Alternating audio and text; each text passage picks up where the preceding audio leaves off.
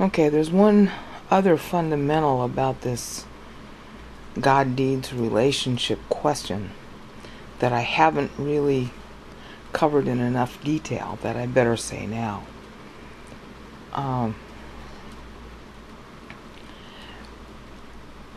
Because God is love, and because He's truth, He loves the truth. I mean, that should make sense.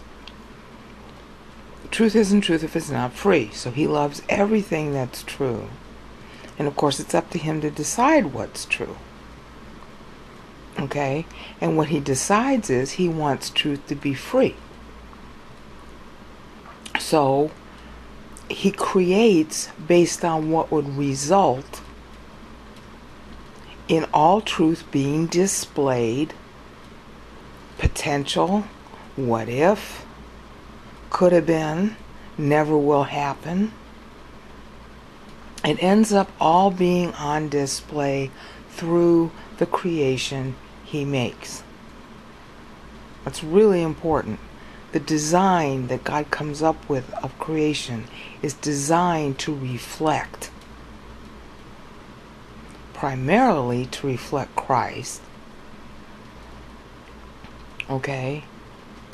And you have to ask, who decided this design? Obviously, all three of them wanted it. You see in Genesis 1:1 that it's Christ who did the actual creating. Did He do it as a result of Father deciding?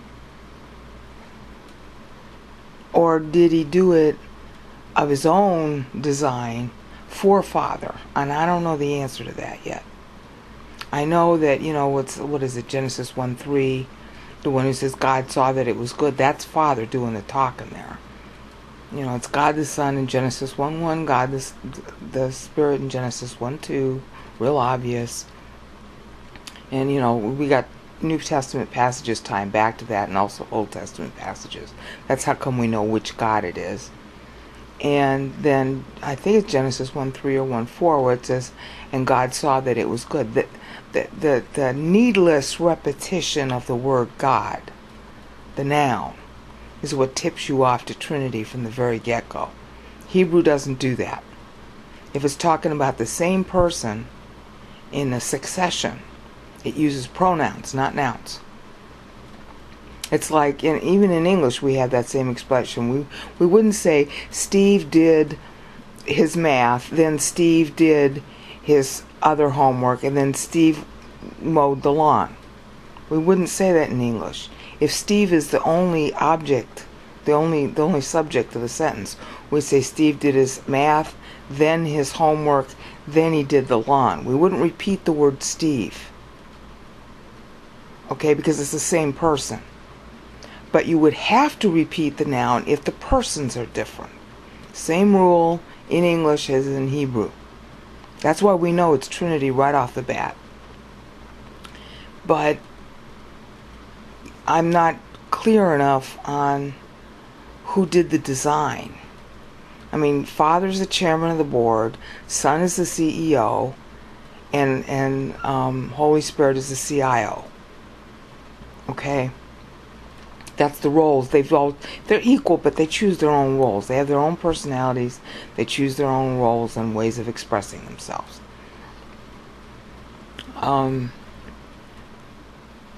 So the deeper fundamental is, okay, this design of creation is designed to reflect truth. That begs the question of, well, what is going to be called truth? What is going to be truth? The answer is going to be free. So the creation reflects the nature of truth itself. Good, bad, indifferent, what if, could have been, would have been, all the potentials. Very modular, because it's creation. And therefore finite. It has a beginning. It has a beginning, it has an ending, it has its own characteristics, its own freedoms as a result. And everything is modular. I don't know if you notice that.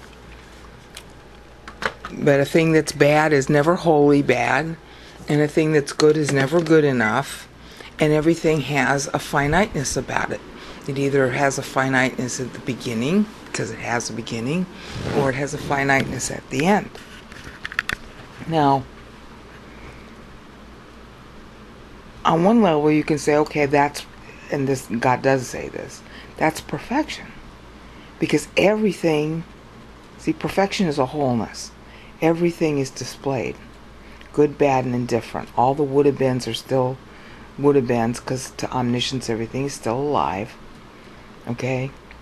All the never-will-be's are still alive. He knows, if it never will be, but he knows what would happen if it were. Like God will never sin. He knows what the effects of sin would have been if he'd ever sinned. It's just these are things that are all part of truth. Truth includes all of the things that don't occur. It is true that a thing is not something. It is true that a thing does not exist. That's a truth too. Therefore, it's whole and complete, and that's what perfect is. And that's why creation is this spectrum of things and beings, every single one of them different from the other and yet very much alike. Okay? And they all express the variety, which is to say the freedom of truth. So you can determine God's philosophy, as it were, his nature, his thinking, from just looking around at life. And indeed, a lot of people have done that, and that is the topic of Romans 1 and 2. That the unbeliever has no excuse because they can look up at the sky and see God. And that's true. You can be 5 years old, you look up at the sky, and almost the first thing that's going to hit your mind is who did this. You're going to become aware that there is a designer. All you have to do is look at the sky and you can see beauty and design, and the first thing that hits your mind is that somebody did that. Okay? You're not gonna think it's there by chance, because it's arranged. Everything has an order. Okay? And I'm sorry about the atheists, but you know what? Sometimes there's just no talking to them. I empathize with them, and then on other occasions they're just hostile without warrant, because they're pissed off and they just want to be nasty to everybody who believes in God. Okay, fine, that's their problem. But any normal person from 5 years old looks up at the sky and automatically is aware of somebody doing that. And the idea of God and the belief in God of some kind, which is usually the wrong idea, has been around forever. Okay? The universe, the whole structure of the universe, whether it was 5,000 years ago, or 10,000, or 4.5 billion, whatever, or now, it's still awesome. And it still begs questions, because there's so many things in this world that don't make sense. But that's part of truth too. If truth is going to be free, it has to be free not to make sense. It has to be free to be bad. Pointlessly bad. A whole lot of stuff in life is pointlessly bad. It's just like, how can people be so stupid? It's just hard to imagine that a human being can be as stupid as we humans are. I'll never understand religion till the day I die. Who invented religion? Well, Satan did technically, but we humans sure have added a lot to it. Where did we get the idea that if you rub some beads, that's a holy thing to do? Where did we get the idea that if you wear layers of clothing and pointy hats and pointy shoes, that are really ugly, by the way, that's somehow holy? Where does women's fashion come from? Who invented the corset? Why is that deemed to be important or beautiful or alluring in any way, shape, or form? Okay? I mean, 99% of what we invent is ridiculous. Pointless. But that's all part of truth too. If truth is free, it's got to be free to be stupid.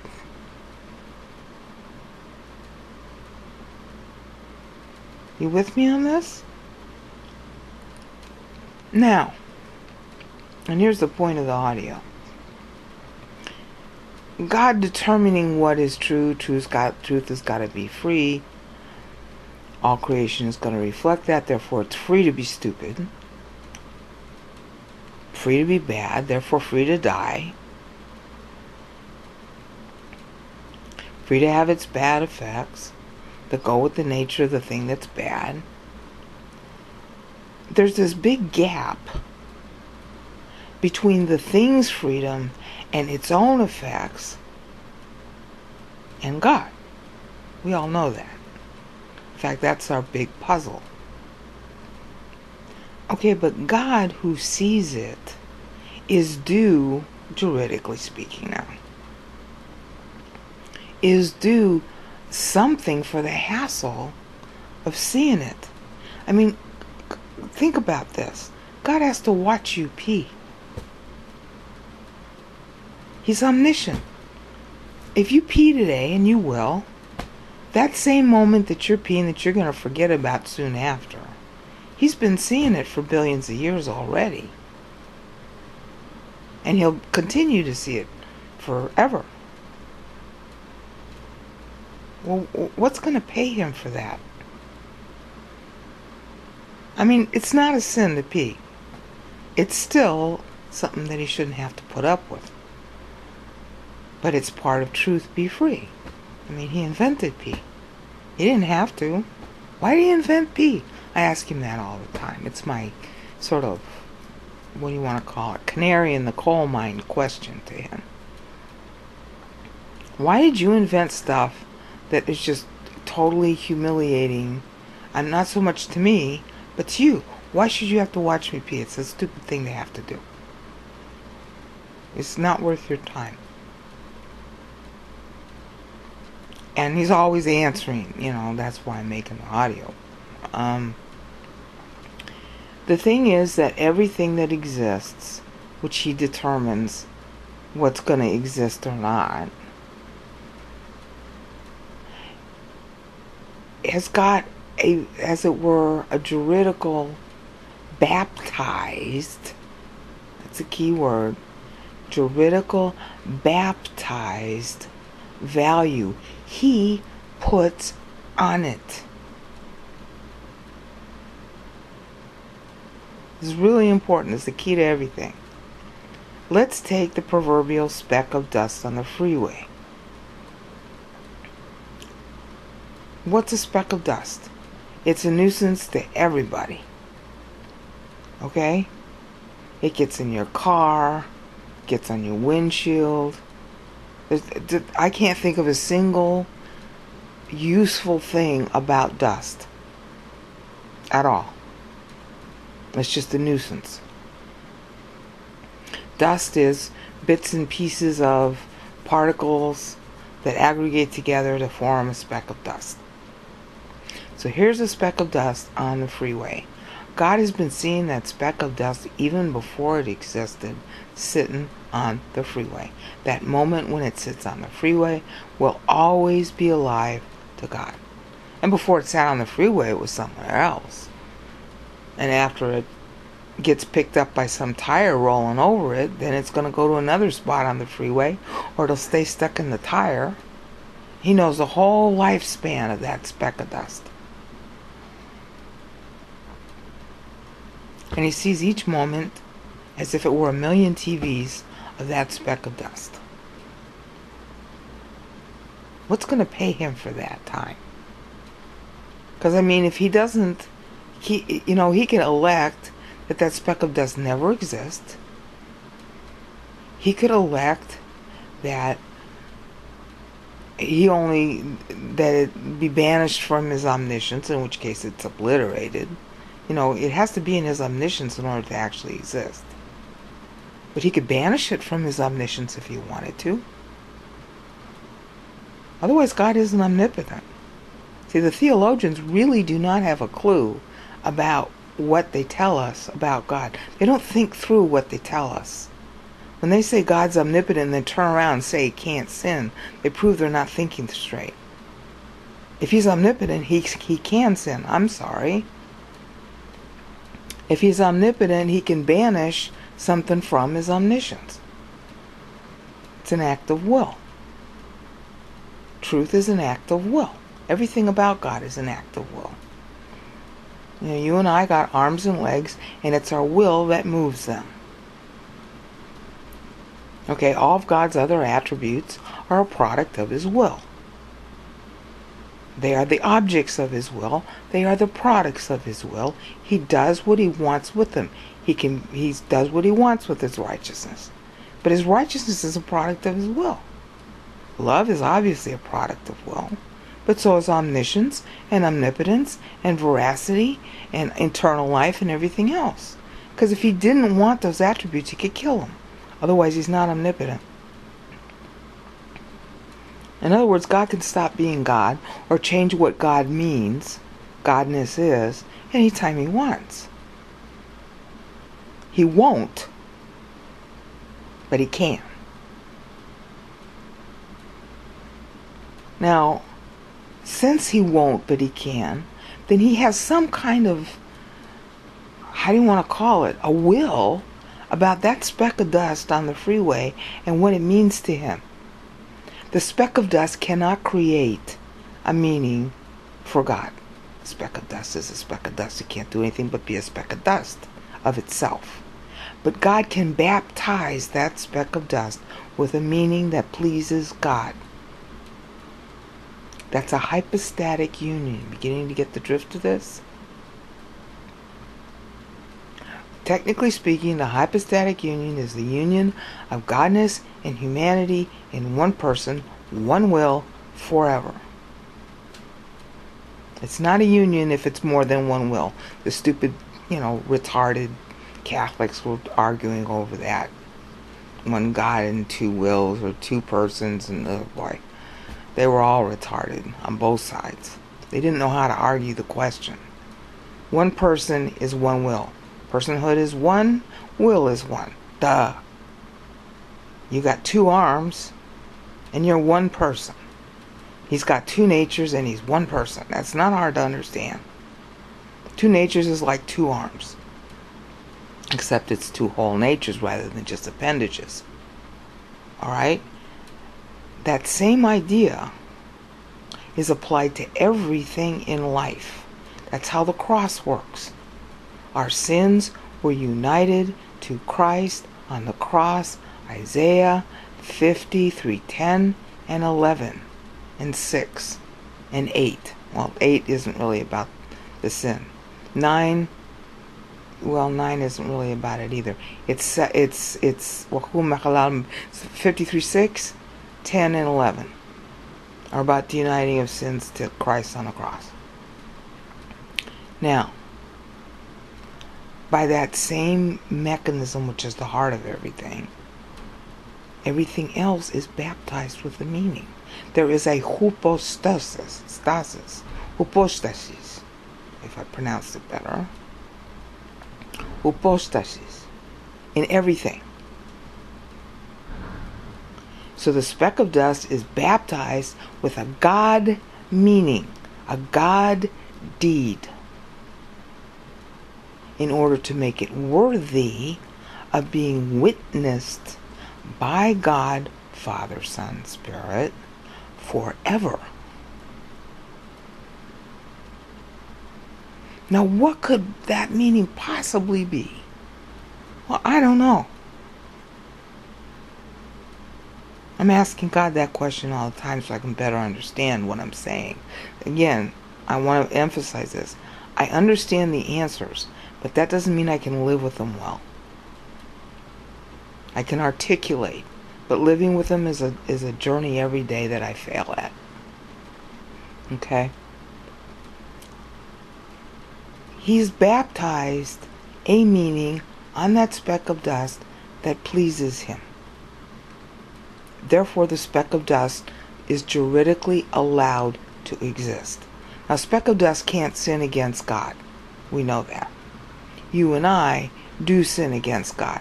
So there didn't have to be, directly speaking, a Christ to pay for the speck of dust itself. However, one of the uses of the speck of dust is to provide an environment for man. Man sins. So this is part of the cost of being human. So when Christ pays for sins, he's indirectly paying for the price of all creation, human or not. Because all this other stuff is part of the cost of our existence. You see that? I mean, if you know anything about business, this shouldn't be too hard to understand. You got your marginal costs and you got your fixed costs. Marginal costs are the cost per unit of production that you make. Okay, fixed costs are the cost of all the other stuff that's required in order to get that product made and shipped and sold to the customer. Okay? There are fixed costs that don't vary with how many units you sell. There's overhead. That if you sold 10 units, it would be the same overhead as if you sold 20 units. And then there's a sort of gray area where if you sold 2,000 units, your overhead doesn't change, will change a lot because it's 2,000 units versus 5,000 units. That would mean like you have to open up a new office in order to sell. Okay? So it's the same thing here. You got fixed costs and you got marginal costs. You got direct costs that are directly associated with producing the object. And then you got indirect costs that are the things that support the production of the object but themselves don't produce the object. Okay, well, human beings are human beings. That's the direct cost. Okay, but in order for a human being to exist, we have to have a place to live, we have to have clothing, we have to have transportation, we have to have land. Well, land is made up of dust. So the dust is an indirect cost of humanity. So when Christ pays for sins on the cross, he's paying for that speck of dust. So part of the baptized value onto that speck of dust, part of it, is Christ being on the cross. Because it's an indirect cost of human existence. There's more to it than that, but I haven't figured out the rest of it yet. Bottom line is, and that's why I'm using this as an example, the speck of dust is baptized with a value. All this is, part of the decision to create. All this is at once in the design. The design that allows that speck of dust to exist has atop it a God deed that baptizes that speck of dust with a meaning to God that pleases him enough to warrant its existence. Get that straight. That pleases him enough to warrant its existence. A meaning to God that God assigns, baptizes that speck of dust with. This baptized meaning is not part of the nature of the speck of dust itself. It's a juridical baptism. Just like we were baptized in Christ. That was juridical. Okay? We weren't there on the cross with him. It's juridical. It's a juridical assignation of meaning, of value that God the Father assigned to the thinking of Christ on the cross when he imputed Christ with our sins. That's juridical. Same thing with the speck of dust. God assigns a meaning to it that is solely God's decision, that is solely God's function, that is solely a God deed. Beginning to get the picture about how different God deeds are versus good deeds? Now the speck of dust is going to do what a speck of dust does of itself. But there's nothing about that speck of dust that can do anything for God. So God baptizes a speck of dust with something that makes it worth his while to see that speck of dust. That's solely from God's end. That's solely God's meaning. It's solely God's determination. And therefore, juridically, that speck of dust is justified to exist because God has assigned to it a value that makes it pleasing if it exists. You got that? Everything in life, whether a pencil, an email, a tire blowing on the freeway, someone getting cancer, someone getting $1 million, every single moment in every single life and non-life, even down to specks of dust, has a baptized meaning on it to justify God seeing it forever. And all of that meaning is tied in part, and maybe at the foundational level, probably, to the cross.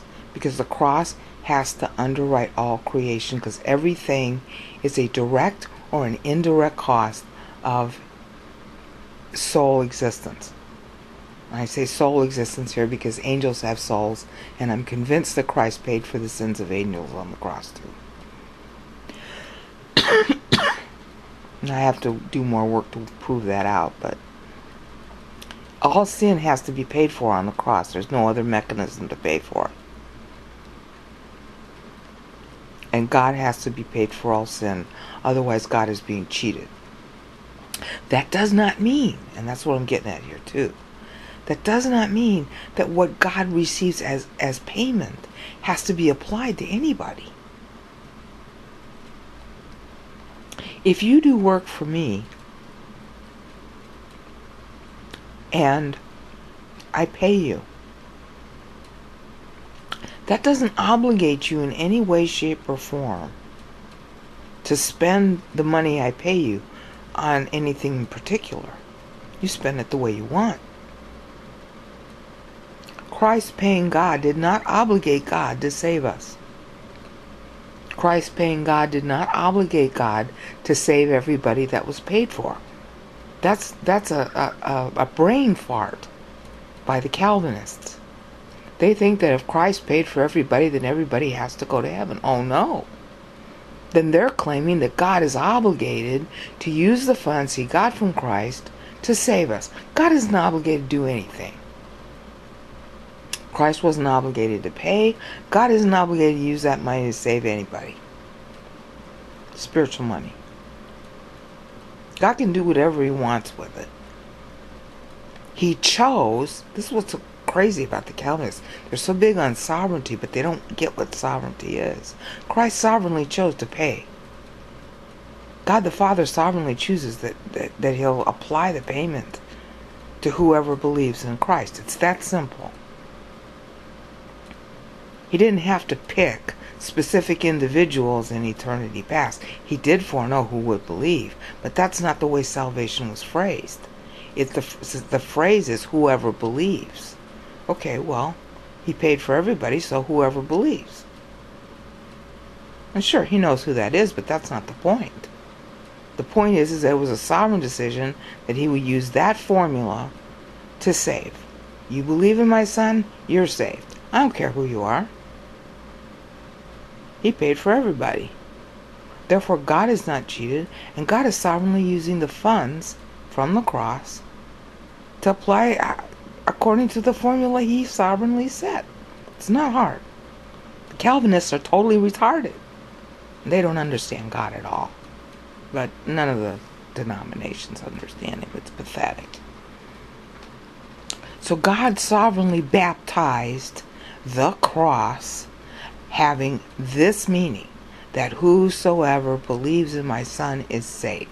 That's his baptized meaning on Christ's payment. Like, he could have sovereignly decided to have a different meaning. But that's the meaning he assigned, because he felt like it. Right, wrong, or indifferent. We can argue about it all day long. That's what he did. So similarly, he's baptized every speck of dust, a computer, a printer, a piece of paper, a blanket. So he has to see all that too, with meanings. So here's the punchline. Everything you do and think can be something that God has baptized as a meaning. But just like the cross, is that payment, that value that he's assigned, is it going to apply to you or not? See, Christ paid for every human being ever born. But not every human being ever born believes in him. Therefore, the payment that Christ made isn't going to apply to every human being ever born. The theological term for this is particular redemption. You're not redeemed if you don't believe in Christ. Because God chose to have this have the meaning. And he also chose that, hey, do you believe in my son? Then you're saved. You don't believe? You're not saved. That's his rule. Okay, the same thing is true for every second you and I breathe. He has a rule about what he wants that moment that we're living to have. There is a rule, there is a goal, there is a plan, there is a will. He has a will for everything and every moment too.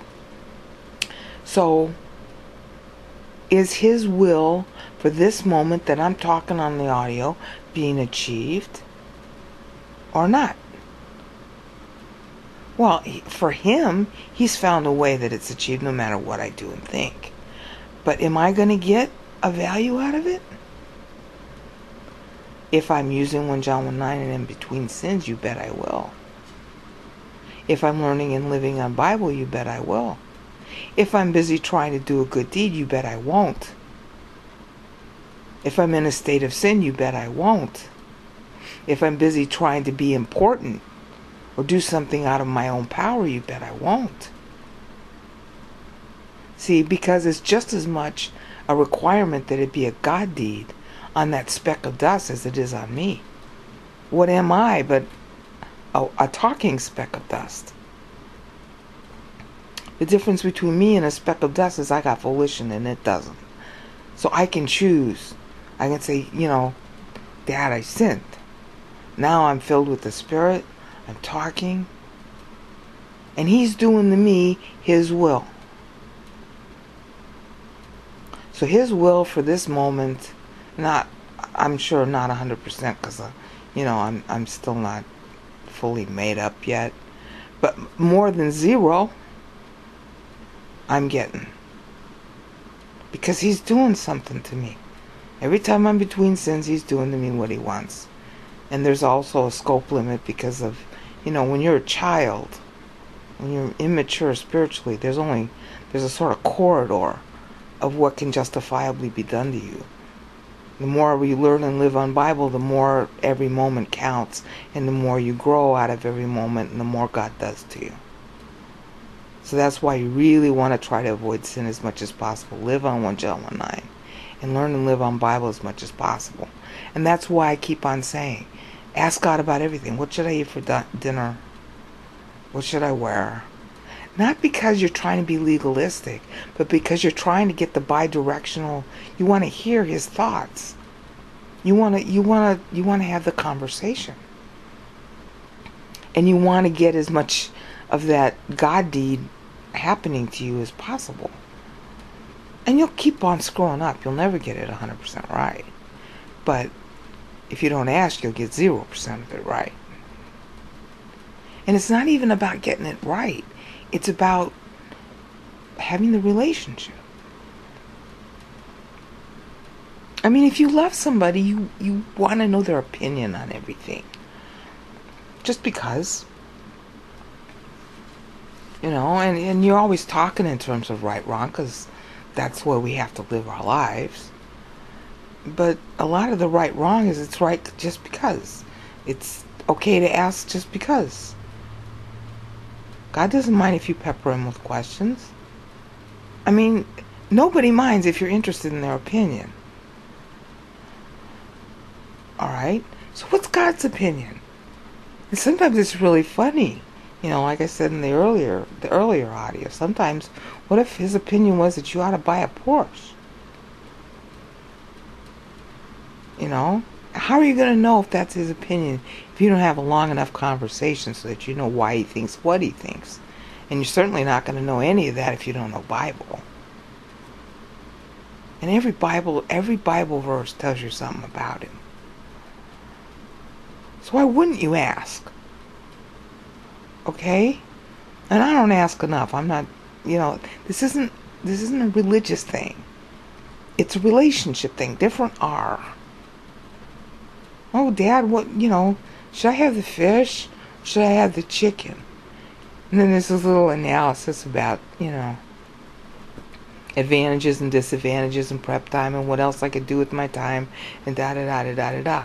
And all that sounds very legalistic, but what it's really doing is it's teaching me how to think.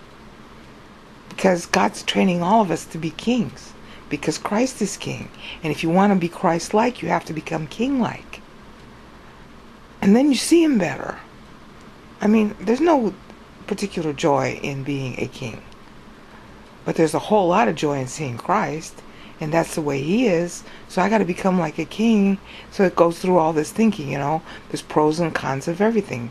But then I was trained that way, It's in diplomacy. It's the same thing. Politics, diplomacy. There are 19,000 sides to the smallest question. Lawyering is like this too. Everything has 16,225 ramifications. Even if you're choosing between chicken and fish. Alright? But it gets you trained in a thought pattern. And it gets faster and faster, like practicing piano. And you get more and more sophisticated. And actually it becomes very enjoyable. I mean, it sounds complicated at first, but once you get in the habit of it, it's really fun. Because then you find out God's reasons for things. So it's a way to have a relationship with him, even though ostensibly the topic is about whether you're eating chicken or fish. Or do I email this letter now, or do I wait, a half an hour? Or can I go study this Greek thing now, because I'd really rather be studying than working? and for years the answer was study first, when it seemed like it should be work first. And now I want to study first, so now it's work first, because he's just shifting me over. See, now that I'm totally addicted to the study thing, and all I want to do is study Bible 24/7, now I gotta work. I have to do without. So this is like relaxation and dessert for me to be able to make this audio, because I have to work so much. Before it was all Bible, and I wasn't allowed to work. And now it's all work, and I get to have this as dessert. So you see, this is the point of it. He's baptizing every moment of your life with a meaning. The question is, how much of that value are you going to get? Well, you ain't going to get none if you're busy trying to do good deeds. You're going to get a whole lot if you're busy trying to learn and live on Bible. Use 1 John 1:9. Find out who your right pastor is. One male at a time. Find that pastor. God will show you who it is. Nobody else can show you but him. But he'll use human agents to expose you to the guy, so you find out. So ask God and then be alert. Then learn and live on Bible under that pastor. And watch what happens when you do those three things. Oh, and 4, talk to God all the time. At least in your head. Don't do it out loud, or people will think that you belong in a mental institution. Or do it out loud when nobody can hear you. Those 4 keys will make you grow, will bless the world more than all the good deeds you could ever do, because basically what's happening is you're going through downtime. All those good deeds you could have been doing, but you're now just studying Bible. I can't tell you how many times I've heard people complain to me about that. One woman stopped talking to me for 2 years because I would rather study Bible than do the things she thought I was good at. She thought I was wasting my time. Huh. Yeah, I have no regrets. Okay? Meanwhile, God is doing God deeds on you. And because of the downtime that you have to study Bible, well, you know what? Then the arm of God has to replace your useless sprained arm. And he's just going to have to, well, let's see what's going to be good compensation, because I'm making brain out study and doing audio, which is not a good deed because she's just doing what she likes to do, you know. Well, let's see, I'm going to have to reward the world with what? Let's see, good weather. We'll make some of the politicians competent. Really big stuff, because, you know, God has to see that too. I mean, if God's going to reward, he's got to reward at God's level, not at Brainout's level. What good deed could I do with a sprained arm? Not much. God could have prevented me getting this sprained arm. If I didn't have the sprained arm, I couldn't make this audio. So apparently it's more important to do the audio, and I wouldn't be making the audio if I didn't have the sprained arm. I'd be working. But I have to stop and rest. So God's rewarding the world in a much bigger way, and everybody associated with me is getting what my pastor liked to call blessing by association. And he spent 7 years of daily Bible classes explaining that during the very years that Edward P.F. 123 claimed he was there, and has no knowledge of that doctrine at all.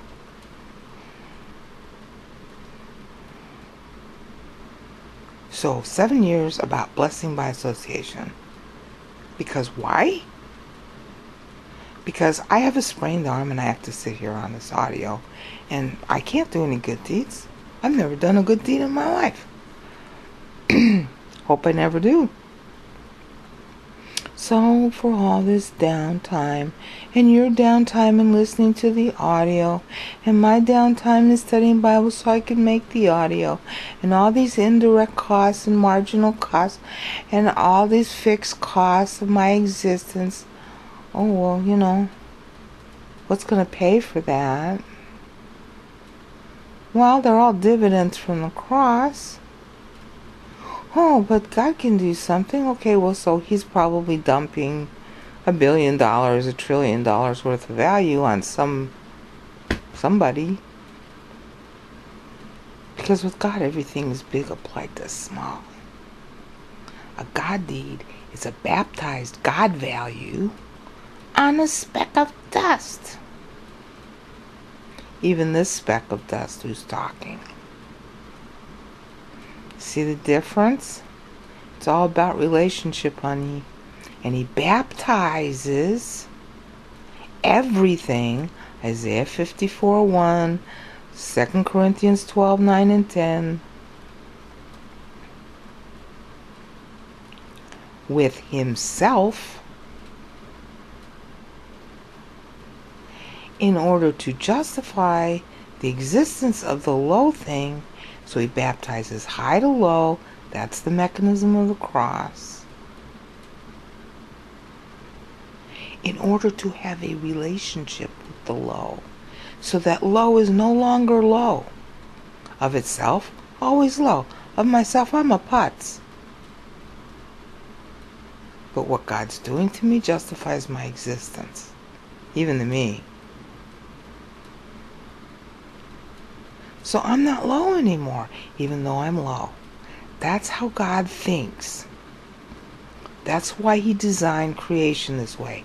He wants full truth to be free, all the way down to the lowest speck of dust, and he baptizes everything with a God deed to justify its existence.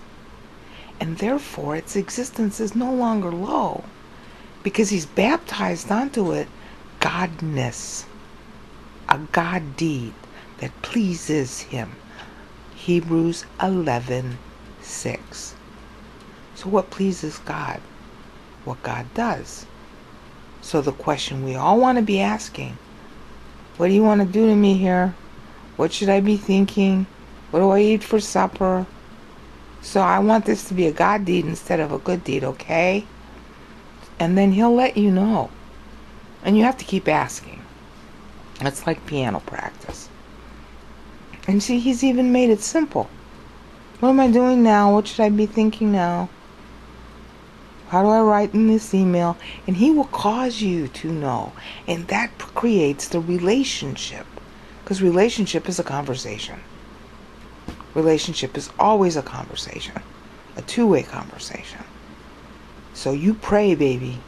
And prayer doesn't just mean, oh God, I want this. Oh God, please can I have this?